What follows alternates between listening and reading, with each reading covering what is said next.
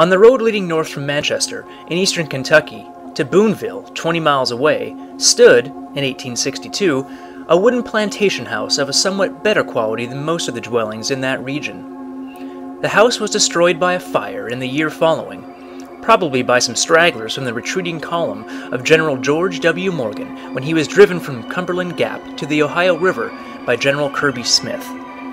At the time of its destruction, it had, for 4 or 5 years, been vacant. The fields about it were overgrown with brambles, the fences gone, even the few Negro quarters and outhouses generally, fallen partly into ruin by neglect and pillage.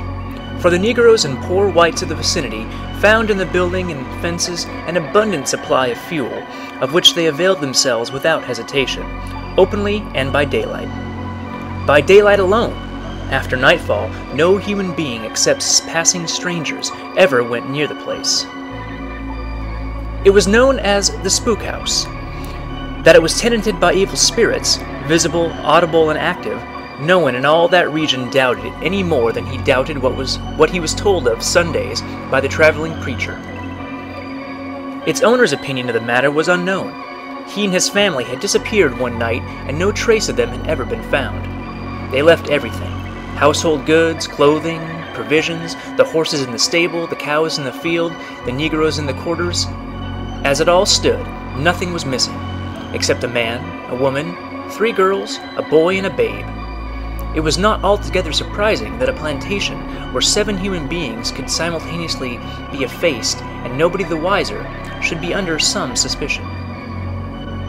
One night in June 1859, 2 citizens of Frankfort, Colonel J.C. McArdle, a lawyer, and Judge Myron Vey of the state militia, were driving from Boonville to Manchester. Their business was so important that they decided to push on despite the darkness and mutterings of an approaching storm, which eventually broke upon them just as they arrived opposite the Spook House. The lightning was so incessant that they easily found their way through the gateway into a shed, where they hitched and unharnessed their team. They then went to the house, through the rain, and knocked at all the doors without getting any response. Attributing this to the continuous uproar of the thunder, they pushed at one of the doors, which yielded. They entered without further ceremony and closed the door. That instant they were in darkness and silence. Not a gleam of the lightning's unceasing blaze penetrated the windows or crevices. Not a whisper of the awful tumult without reached them there. It was as if they had suddenly been stricken blind and deaf, and McArdle afterwards said that for a moment he believed himself to have been killed by a stroke of lightning as he crossed the threshold. The rest of this adventure can as well be related in his own words from the Frankfort Advocate of August 6, 1876.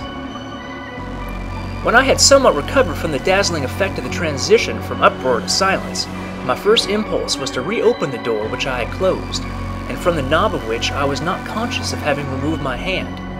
I felt it distinctly, still in the clasp of my fingers. My notion was to ascertain by stepping again into the storm whether I had been deprived of sight and hearing. I turned the doorknob and pulled open the door. It led into another room. This apartment was suffused with a faint greenish light, the source of which I could not determine, making everything distinctly visible, though nothing was sharply defined. Everything, I say, but in truth the only objects within the blank stone walls of that room were human corpses. In number they were perhaps 8 or 10. It may well be understood that I did not truly count them. They were of different ages, or rather sizes, from infancy up, and of both sexes. All were prostrate on the floor, except one, apparently a young woman, who sat up, her back supported by an angle of the wall. A babe was clasped in the arms of the older woman. A half-grown lad lay face downward across the legs of a full-bearded man. One of the two was nearly naked, and the hand of a young girl held the fragment of a gown which she'd torn open at the breast. The bodies were in various stages of decay, all greatly shrunken in face and figure. Some of them were little more than skeletons. While I stood stupefied with horror by this ghastly spectacle and still holding open the door, by some unaccountable perversity in my attention, was diverted from the shocking scene and concerned itself with trifles and details. Perhaps my mind, with an instinct of self-preservation, sought relief in matters which would relax its dangerous tension. Among other things, I observed that the door that I was holding open was of heavy iron plates, riveted. Equidistant from one another and from top and bottom, 3 strong bolts protruded from the beveled edge. I turned the knob, and they were retracted flush with the edge. Released it, and they shot out. It was a spring lock. On the inside, there was no knob, nor any kind of projection, a smooth surface of iron. While noting these things with an interest and attention which it now astonishes me to recall, that I felt myself thrust aside, and Judge Vey, whom in the intensity and the vicissitudes of my feelings I had altogether forgotten, pushed by me into the room. "For God's sakes," I cried, "do not go in there. Let us get out of this dreadful place."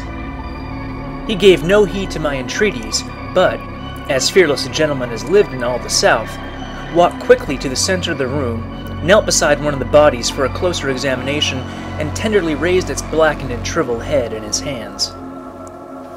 A strong, disagreeable odor came through the doorway, completely overpowering me.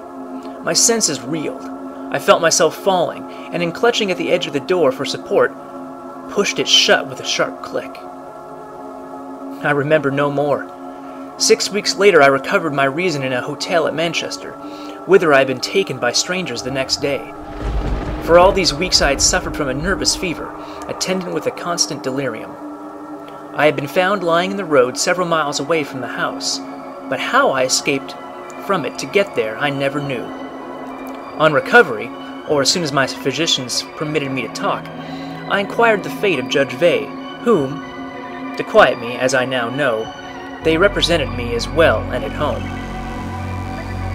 No one believed a word of my story, and who can wonder? And who can imagine my grief when, arriving at my home in Frankfurt 2 months later, I learned that Judge Vey had never been heard of since that night. I then regretted bitterly the pride which since the first few days after the recovery of my reason had forbidden me to repeat my discredited story and insist upon its truth. With all that afterward occurred, the examination of the house, the failure to find any room corresponding to that which I have described, the attempt to have me adjudged insane, and my triumph over my accusers, the readers of The Advocate are familiar.